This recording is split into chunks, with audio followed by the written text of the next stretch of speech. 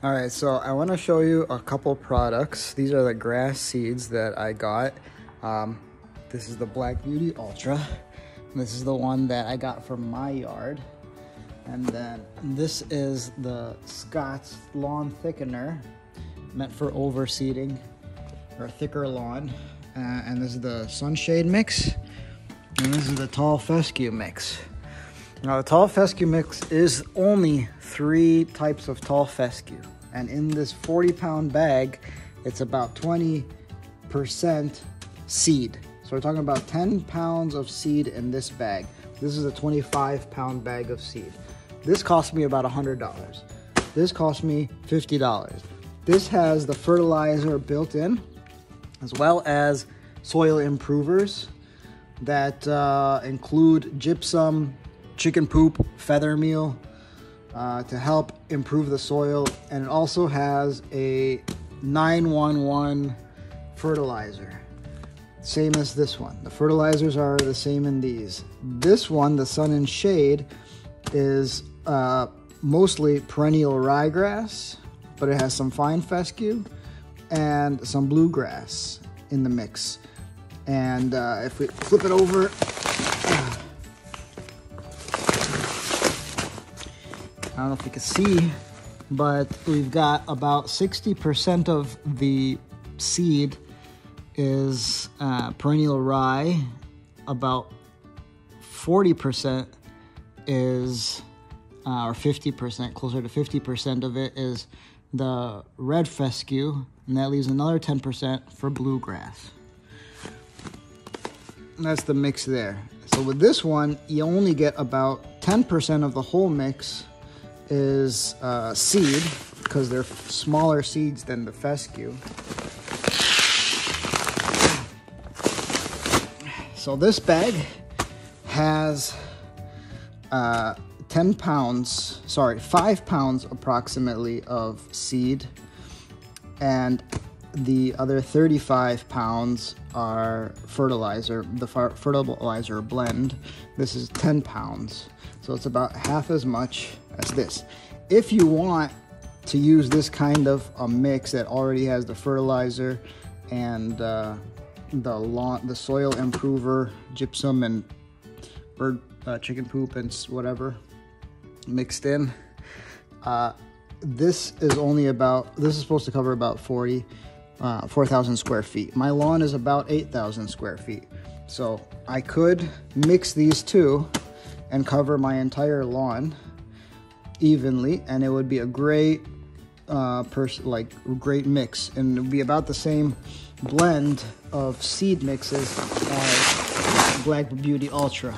The Black Beauty Ultra is about, we got 30, 20, 20, so you're talking about 50, 70 percent fescue, 70% fescue, 20% ryegrass, and 10% bluegrass, which is pretty much exactly the same as if you mixed these two together.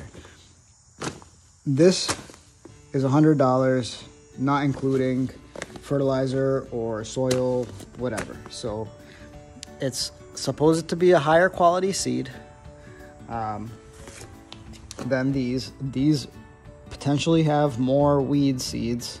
If you look at other crop seed, if you look at the other crop seed, it's about 0.06%, 0.01% weed seed. So they're pretty on par in that regard. So if you want to be a little bit more cost effective, get these 2 bags. This is actually, I should say, this is 25 pounds, meant to cover 10,000 square feet of lawn. So this does get more seed to cover more square footage in the Black Beauty than these two. So you get 8,000 square feet. You're getting about 15 pounds of seed total. This is 10,000 square feet, 25 pounds. They're pretty on par. But if you want to take the easier route, don't put that much effort into getting gypsum separately, which is gonna bump up the cost more. Getting a separate fertilizer. this is good. But because all of these bags have some percent of weed seeds, which tend to be pretty small, they're probably gonna come up when you put the seed down. So the recommendation from other people that I've seen is spray tenacity on top of the seed after you put it down, and it will act as a pre-emergent. Any weeds that do germinate, they will start to turn white and die out as soon as they pop up, instead of waiting until later to spray after you seed.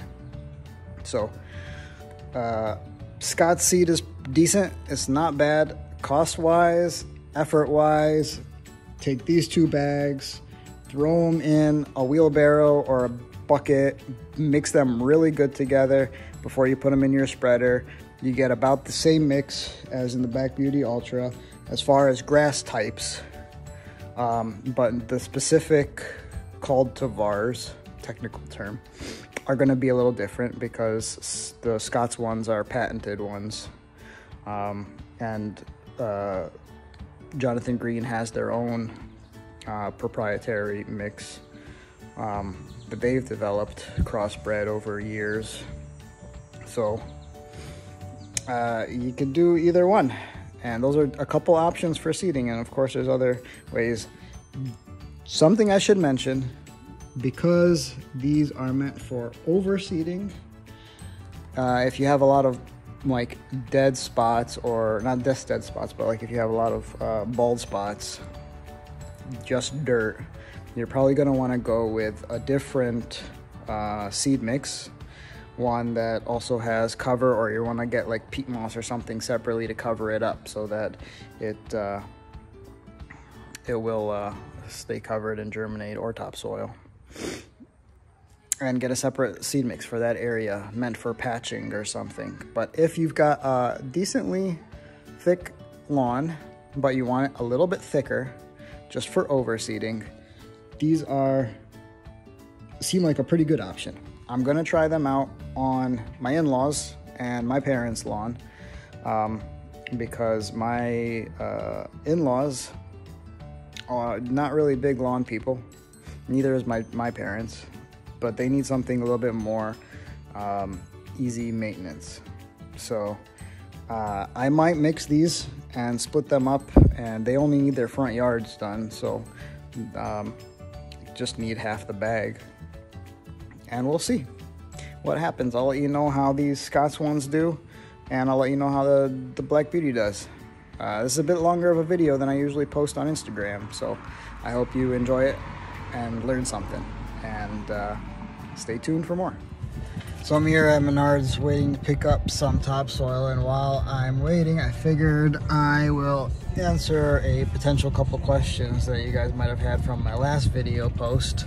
What's the difference between Tall Fescue, Fine Fescue, Perennial Rye, Bluegrass?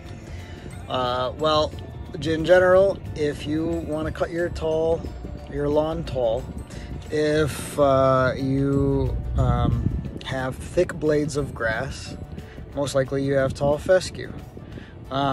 So if you want to keep it tall, keep it dense, Tall Fescue or a Tall Fescue blend will be good for you. If most of your blades are on the thinner side, like 1/8 of an inch or close to 1/8 of an inch or less, you probably have like a sunshade mix, like a Perennial Rye Grass or a Bluegrass mix. So if you have finer grasses, or you want to cut your lawn short, like 2 inches short or so, then you want to go with a sunshade mix or a Bluegrass, Perennial Rye Grass mix. I want a thicker, denser and lawn, and my front yard is predominantly already Tall Fescue, and I want it to blend well in the spots that don't have any Tall Fescue. So that's why I'm going with a Tall Fescue mix like Black Beauty, to even out the Tall Fescue throughout the whole lawn, make it look even, and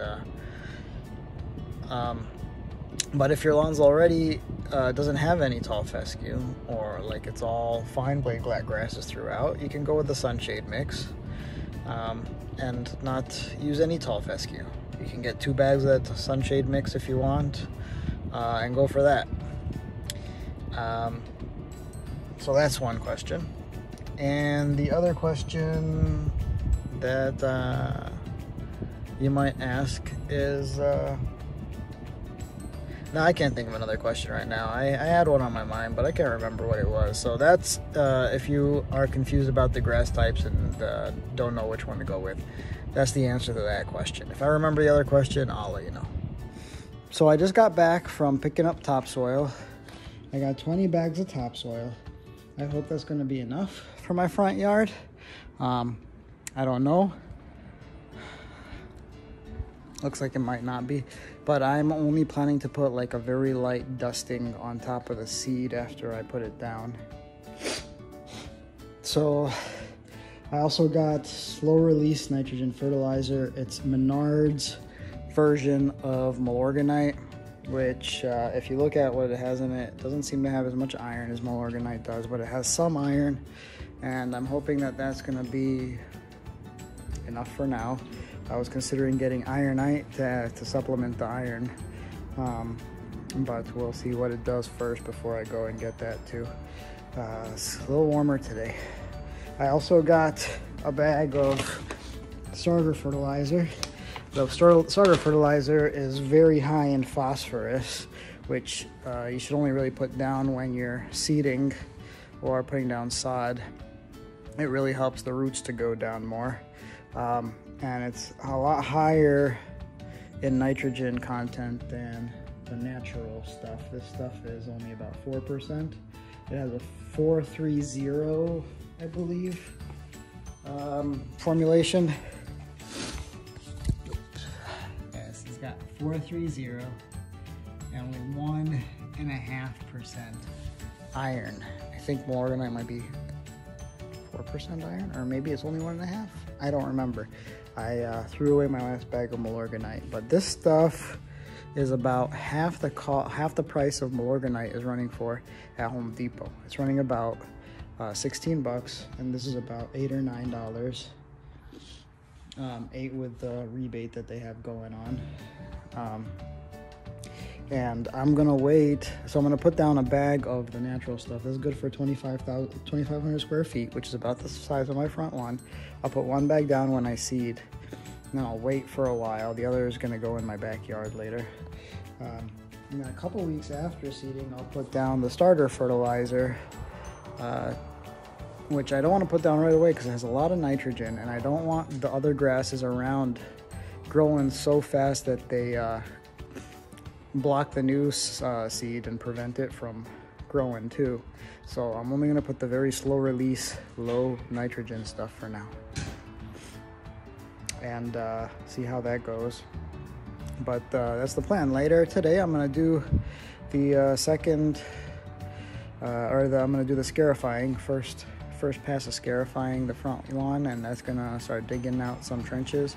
I'll do a little bit of leveling with some other soil that I have, not this good stuff. This stuff's just gonna go right on top. And I'll let you know what happens from then, or when I start doing it anyways. And I'm hoping, I'm sweating. I'm hoping to get this done, or get the ground ready today to seed tomorrow.